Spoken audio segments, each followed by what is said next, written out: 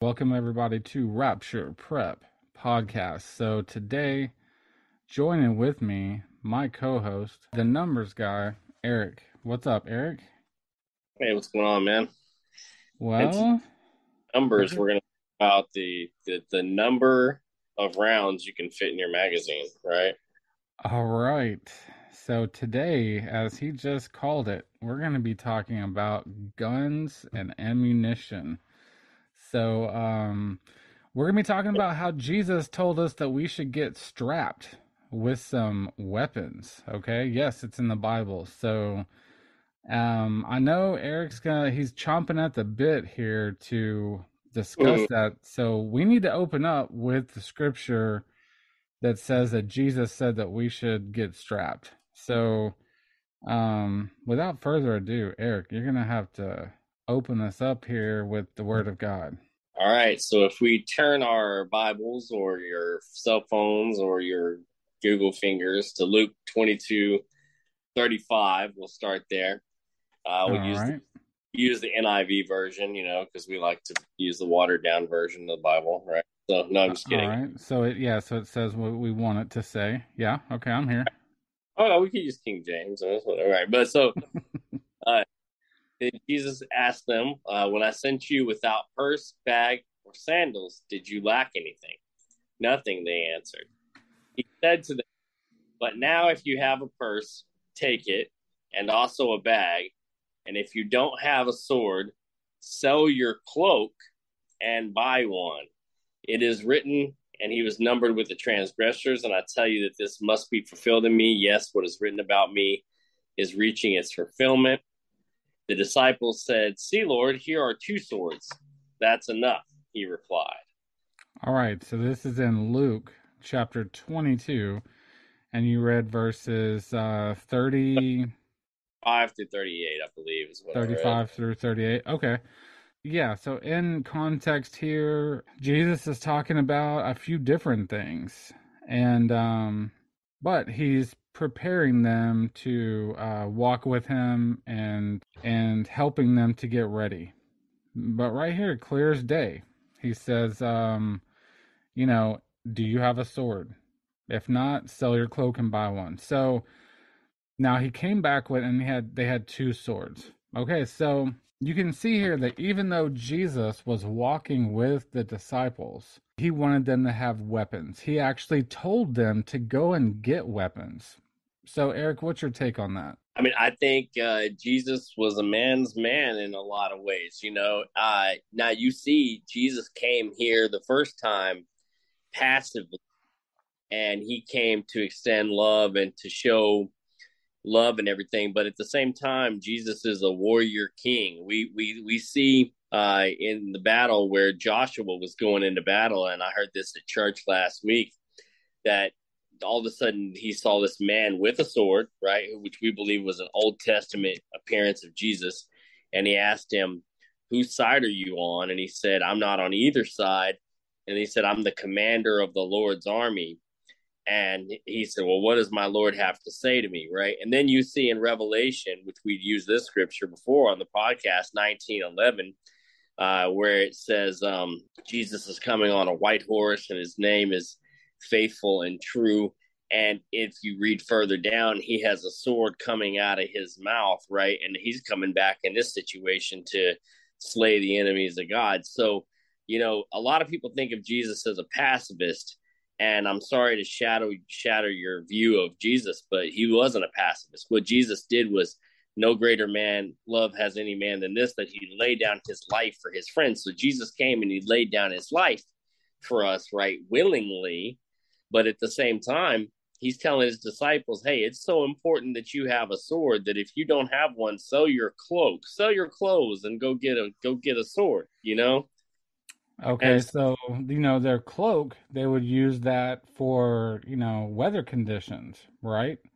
right, So, he's basically saying for survival, I would prefer you have a weapon, or weapons accessible, right? Than, to personally have a cloak, right? right. But it's good to be prepped to where you have both, right? Now, Yep. there's some Christians out there that are going to say, okay, well, I didn't know that was in the Bible, but, when it comes to using a sword, what did Peter do and what was the scenario there?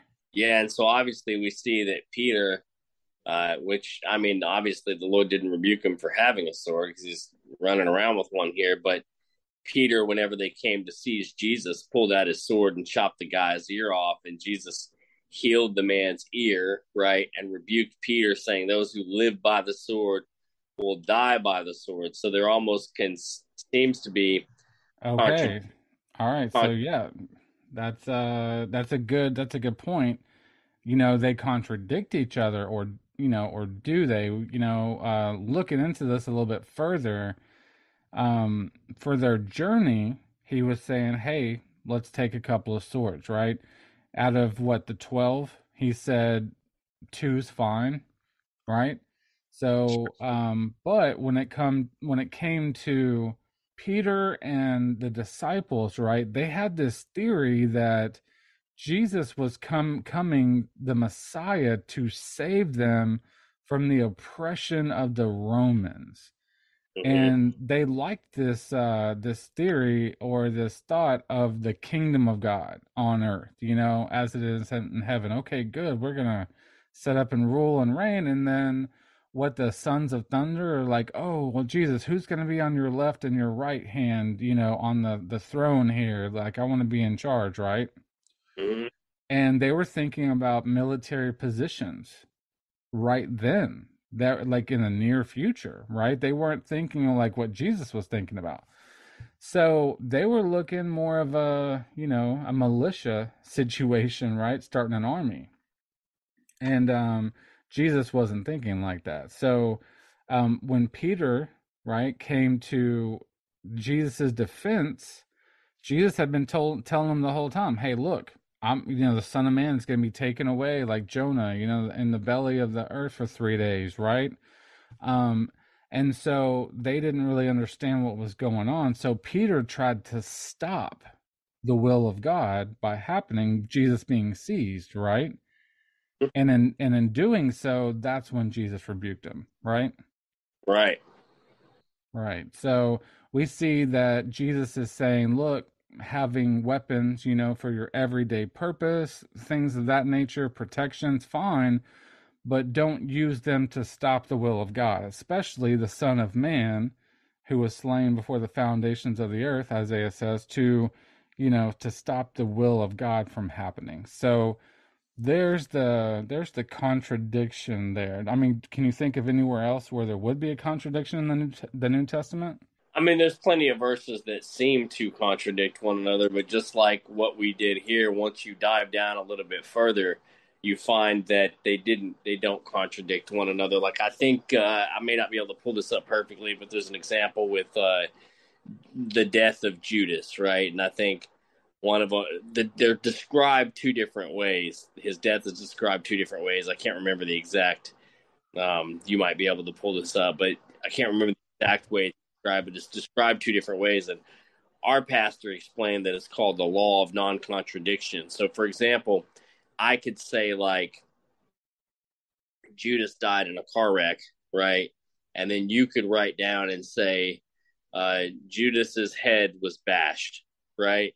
Well, those two things don't necessarily contradict each other, right? Because maybe Judas died in a car wreck, and as a result of the car wreck, his head was bashed, but the two different writers explained it in two different ways. And so a lot of the time when people are looking at scripture, they'll say, oh, look, that contradicts each other. But does it really contradict each other? You have to take into account the hermeneutics of it and the law of non-contradiction to get into a theological study, right?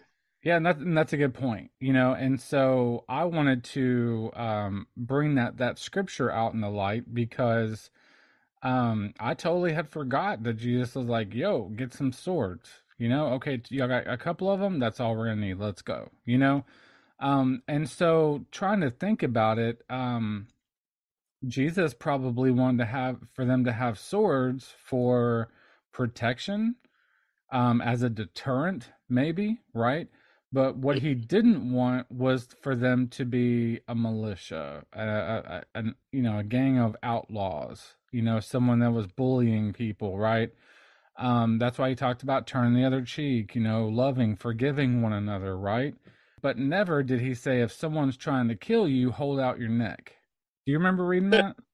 No, never read that. Okay. So he's just talking about offenses. He's talking about things of that nature, relationship wise, right? Right. Okay, so we can safely move forward, knowing that it's okay. Question here, Paul. If Jesus says two is sufficient, does that mean that we need a rifle and a pistol, or what's that? So here we go. uh, the roller coaster has started. Put your arms and legs safely inside and put your seatbelt on. So my theory is more of a zombie apocalypse style. Have a good trusty handgun and a shotgun. Okay. And I think you're more Rifle, pistol. Sorry. Oh, but right, I think right. shotguns are wonderful. A great home defense weapon. I think you should have maybe the Bible should have said we have three, and he says sufficient. But no, no. But in all seriousness, all three are great. I mean, they all serve different purposes. I just think that it's good to have something for a close distance confrontation. Shotgun is obviously excels in that range. I mean, we know with the shotgun, you don't have to be as good of an aim, at close distance. I mean, you still need to aim. Some people think you could just point a shotgun nowhere and hit everything, but you still need to aim, but not as well, right? And Yeah. and even just and I'm sure you've experienced this, even just the click clack of the shotgun. Somebody's knocking at your door acting crazy, and they hear. I mean, that's deterrent. Well, hey, so what now? I gotta stop you here. So the Bible says thou shalt not kill. So what does that mean? Well, I think the correct translation of it is "Thou shalt not murder," Hmm. and there's a difference between killing and murdering. If I'm killing in self-defense, yes, I'm stopping a heart, right? But I'm stopping a heart to keep other hearts beating, right? Hmm. And so if by me taking a life, I'm preserving the life of myself and preserving the life of others, right? Then I'm not murdering. It's like the guy here recently, Elijah Dickens up in Indiana, who stopped the mall shooter from 40 yards, which is pretty darn impressive. Wait, are you gonna try to say that Jesus wants us to stop shooters now? Yeah, I think so. Absolutely. I Okay. think, yeah. Um, I can quote you on that. yeah, yeah. And if Jesus says I'm wrong, then I guess he can tell me. Right, right. But yeah, yeah, you look at the guy Elijah Dickens who stopped the mall shooter, right? How many people would have died if he hadn't done that? You're Wow. you're a man, right? And maybe you shouldn't be sitting out here defenseless, walking around like you're you know, I don't know, a crippled duck or something. You know, Hmm. maybe you should have some sort of means to defend those around you, and Right. maybe especially like the women and children, which I recently heard a speech by John Lovell, and he was talking about this, and he was saying, hey, look, as a man, as a godly man, it's your role to be there to defend your family and to defend. I mean, that's what men are called to do. Men, we're called to lead, provide, and protect, right?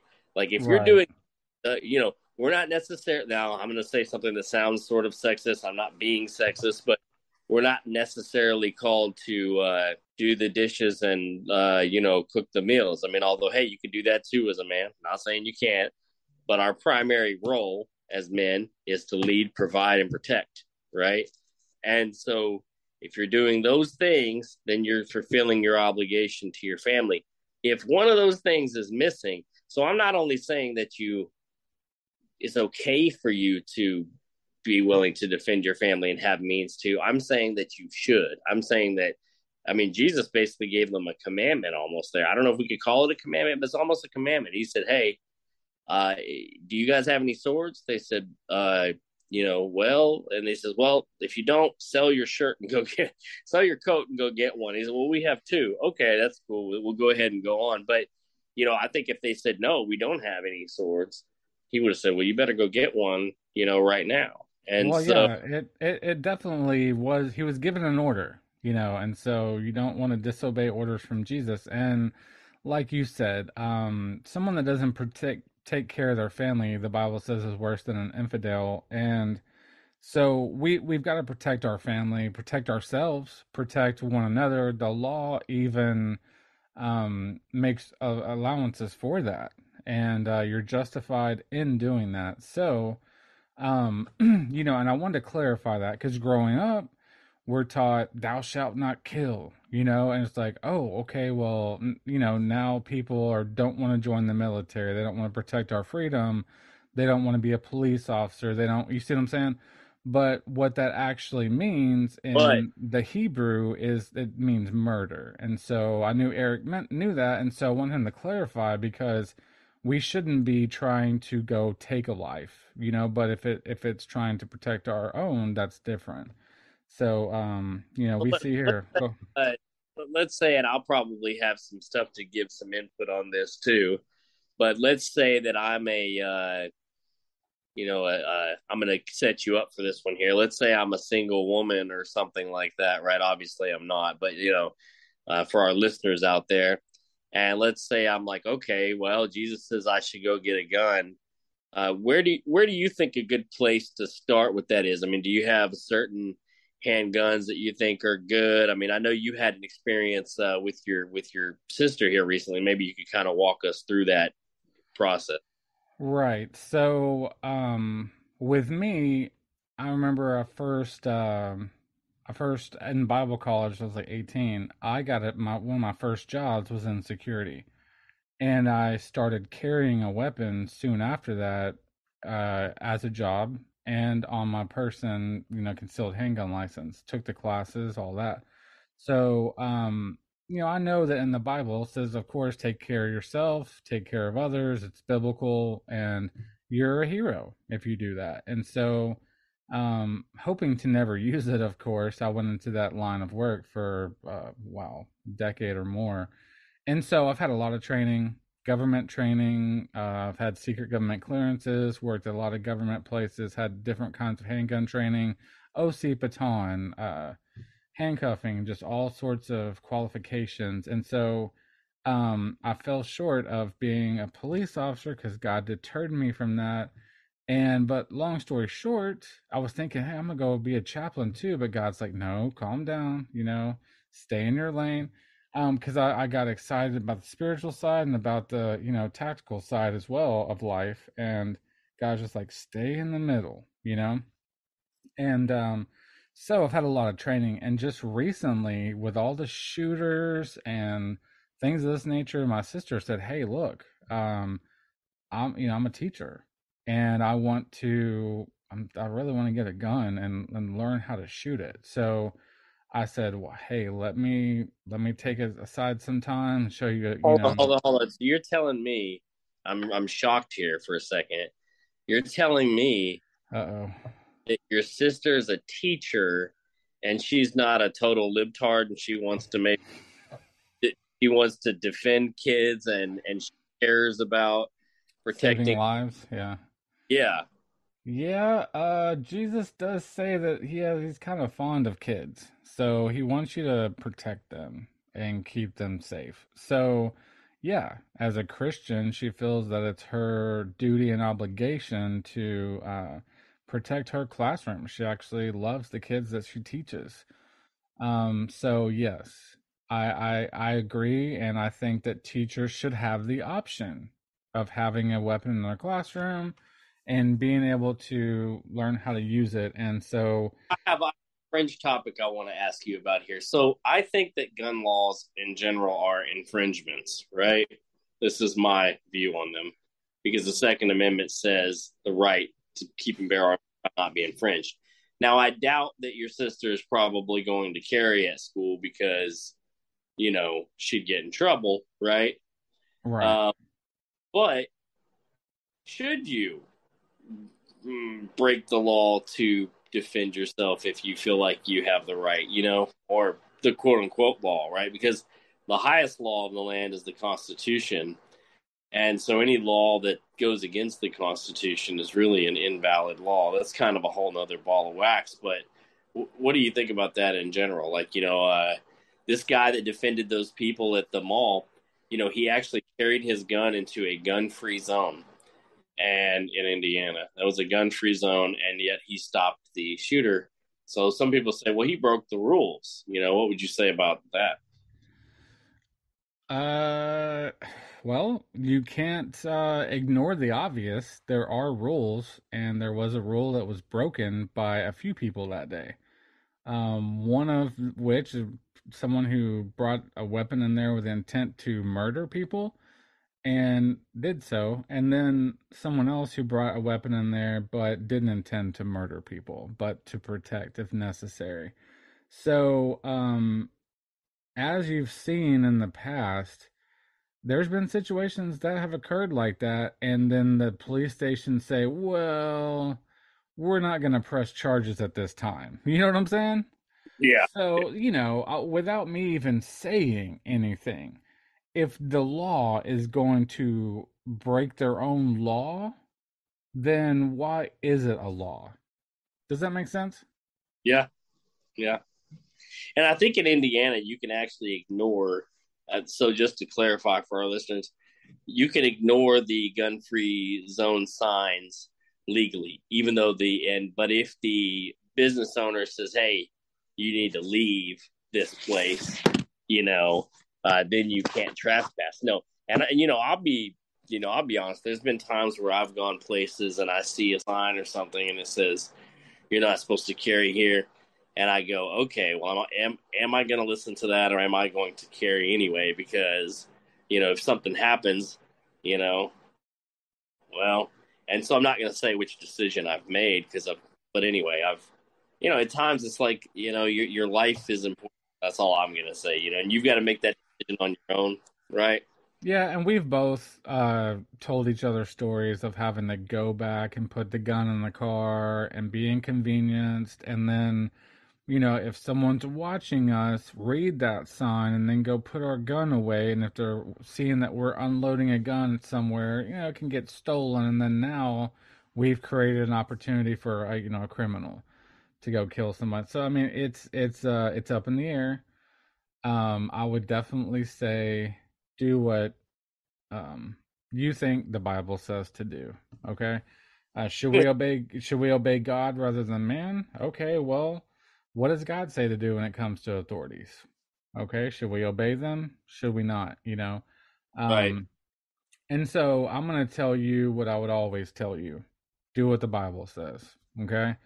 Um, Now we do have certain responsibilities because in the future, if the law of the land is, hey, stealing is right, or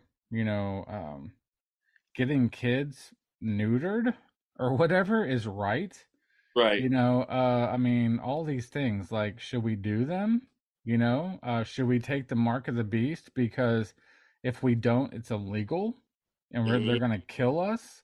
No, in Acts it said we should obey God rather than man. So, not giving you any legal advice here, to be clear. Right, right. Absolutely not. So I wanted to segue. Let's segue back into this just for a second because I think we kind of skipped around a little bit here, and I'll kind of give my take on it. You can give yours as well. So if you're someone out there and you haven't owned a weapon, or you're thinking maybe I need to go get a weapon, what practical steps do I think that you need to take? Right. It's not as simple as, look, I'm just going to go buy a gun and now congratulations, I've fulfilled my duty. And if you're in Texas like we are here, you can actually do constitutional carry. So you don't even have to have a license or any training, which is a little bit scary. So Yeah, that's scary. what I would encourage you to do, right? Number one, go find a pistol that you can carry that feels good, in your hand, etc. Right? That you can get some practice with and some training with. I typically would encourage somebody that's getting a first time gun to get what I call a duty level trigger. And what I mean by that is don't go find a gun that has the most easy to pull sensitive trigger in the world to where you could have a negligent discharge or it's easy to go off.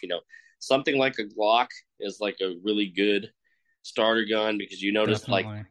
the reason that people carry Glocks and police departments carry Glocks is that the triggers on the Glock, they're not too hard to pull, but they require enough pressure that you're not going to really unintentionally pull the trigger, right?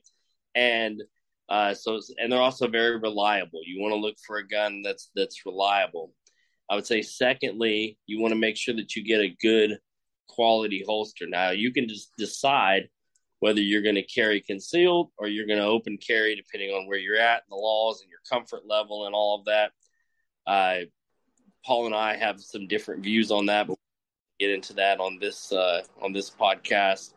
But the next thing I would really encourage you to do is go sign up for some like basic pistol uh, classes, right? Learn how to use the weapon efficiently. Learn how to shoot a tight group at 7 to 10 yards. Learn how to draw a pistol effectively. All of these mechanics that you can go through. One of the places I've got some good classes from, there's the Warrior Poet Society out there. You can get classes online, but even your local range, most of the time, will have good classes that they can teach you. So don't just go out there, get a gun, and think that that's the end of it. If you don't know how to use it, then it's about as useless as you having a brick in your pocket, Oh you yeah, know? like a screen door on a submarine, right? Yeah, yeah. So no, I agree 100% because you have to know how to wield whatever weapon it is. I took baton training classes, and to use a baton, it's you could hit somebody with it and not do much damage. And if you're or inflict pain if you're hitting them in the wrong areas or using it the wrong way. And so there is a craft, that you have to learn for that weapon. And so you definitely need to get trained. And even if you go get the gun and go to the range, rent a lane, and then there's a gun, trainer there. Well, the Range off. weapons, yeah, the range officer. So they're sitting there like watching you to make sure that you're safe, that the people on the range are safe.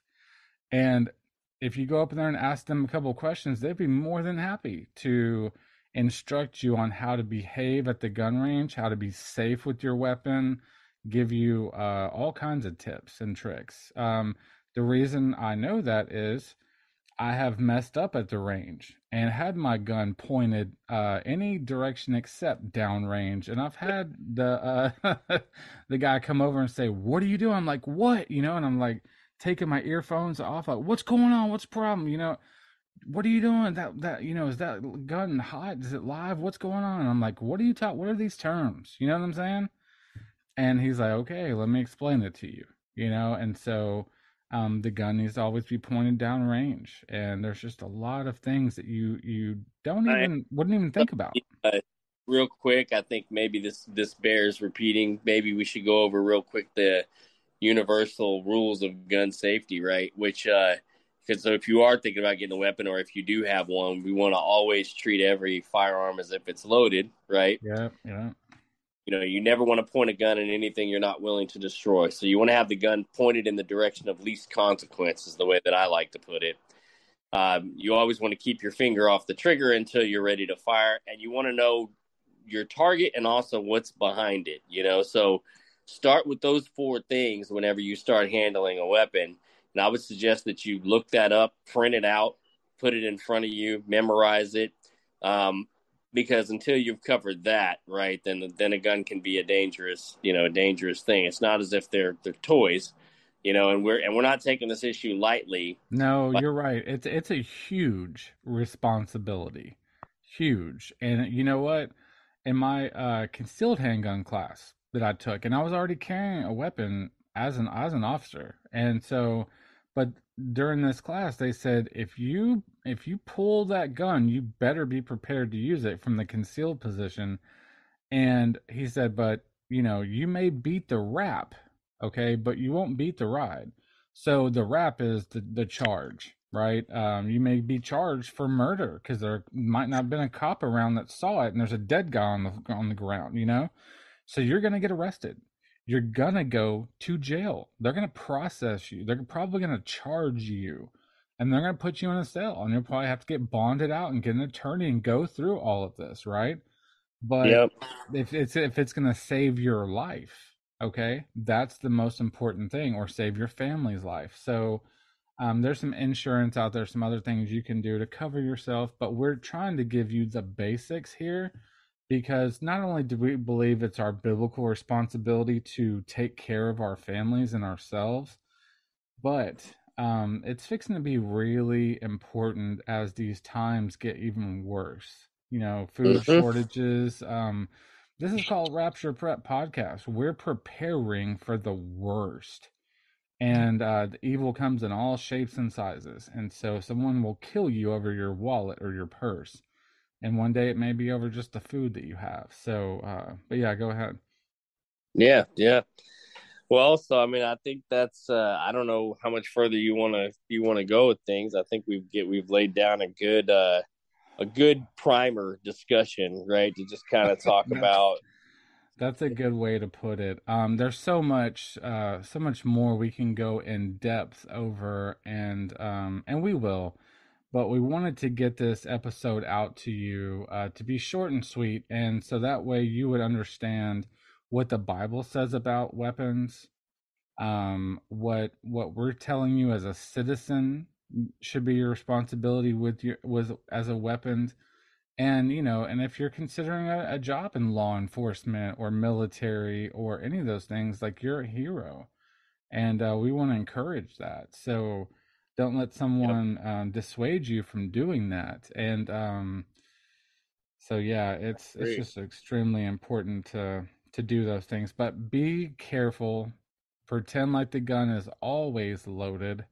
Yes. And do not, I repeat, do not um, give anyone else access to that weapon. If anyone can possibly get around that weapon, it needs to be in a safe and needs to be locked up.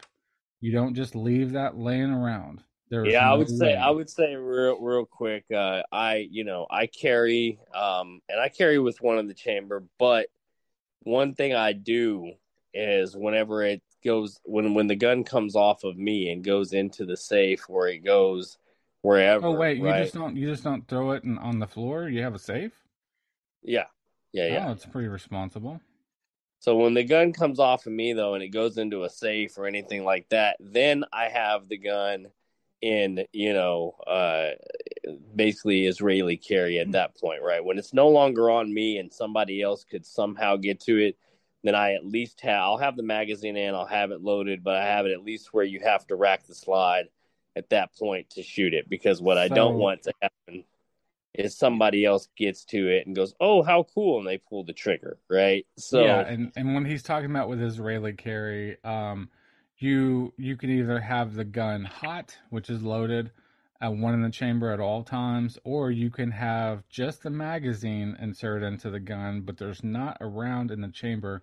That means it has to be racked back first in order to load the gun. So that's where I like to keep it when I'm just carrying the gun. But like, we'll just get into this real quick. But at church, I'm on the team that carries guns, and we protect the people at the service. We have radios. We're highly trained. We are very efficient with communication and positioning and all these things to put down a shooter quickly. So, if you're going to go to church and you have a weapon and you feel like you need to carry, go ask the pastor about it. Go see if they have a team there. If they don't, establish the team. And if they don't want you on the team and they say, hey, we got enough and please don't carry, then you need to respect that and know that they got your back. But because you can wind up being a second shooter. Okay. So this is pretty serious. And I just found this out not too long ago. So the pastor asked me to be on the team, and so now I'm on the team. So just something to think about. I know in other public situations We talk about awareness, but be aware. Like if you're gonna pull your gun out, like is that person the shooter or are they a victim? So there's a lot that we're gonna cover in future episodes, but for you to think about. Don't just think, oh yeah, I'm just gonna go get a gun and not not know anything about it, not know how to use it, not know how to store it. You know what I'm saying? All these things are super important. So, Hmm. well, did you have anything to add on that? I think the only thing that I want to add here is the thing that we always want to end with, which is, all of these things, these preparations that we make, whether it's preparing from a food standpoint or storing ammo or carrying a gun or doing these things or whatever it is, all these things are important, but all these things only pertain to this life, right? And this life is temporary. Very Um, temporary. the thing that you want to make your biggest preparation that you need to make, and the best weapon that you can carry is the armor of God, right? And so the way that you want to put that on is that, first of all, by if you don't have a relationship with Jesus as your Lord and Savior, and you haven't repented of your sins and put your faith in Him, then I want to encourage you to do that. I want to encourage you to seek the Lord while He may be found, and to Yes. place your faith, in the Lord Jesus. And it's really simple. The Bible says that all have sinned and fallen short of the glory of God. That means that we're all sinners, every single one of us. And yet it said, but while we were yet sinners, while we were still messing up, while we were still out there in the world doing the things we shouldn't do, Christ died for us, right? And so all we have to do to be forgiven of our sins and all of the things that we've done and even the things that we'll do in the future is to place our trust in Jesus and acknowledge that we need Him as our Savior and as our Lord. And that means that we'll be born again. The Bible says that in order to enter the kingdom of heaven, a man has to be born again. And a lot of people say, well, that sounds crazy. Does that mean I need to go back into my mother's womb? Like I think it was Nicodemus that said that in the New Testament. And Right. Jesus was explaining, no, it was a spiritual birth. And if you confess with your mouth and you'll believe in your heart that Jesus is Lord and that God raised Him from the dead, you shall be saved. And so before we end this podcast, like we always do, what I'd like to do is just give you an opportunity to accept the Lord as your Savior, and lead you through a simple prayer. So, Paul, why don't you lead them through a quick prayer to accept the Lord if they want to? Yep. And just to let you know, you cannot do anything to earn or deserve this. If Amen. you could be a good person and that would get you into heaven, Jesus wouldn't have had to come down here and be brutally murdered on a cross and be a sacrifice for our sins. Okay, Amen. so don't let the devil try to tell you, "Oh, I'm a good person." Okay? So no, that's not the case. The Bible says that our righteousness is as filthy rags compared to God. That there is none righteous. No, not even one. So Jesus Christ was the one that came, and He is perfect, and He wants to have a relationship with you. It's so awesome. The creator of this world wants to come and live inside of your heart and forgive you and um have your six. He wants to watch your back, and He wants to fill your life with His goodness and His presence. And it may not seem that way right now because you're so far from Him, but you can feel the tug of the Holy Spirit right now. So let's just pray right now as you just surrender to Him and you put your guard down. And let's just pray this prayer. Say, Heavenly Father, Heavenly Father, I believe in your Son Jesus. I believe in your Son Jesus.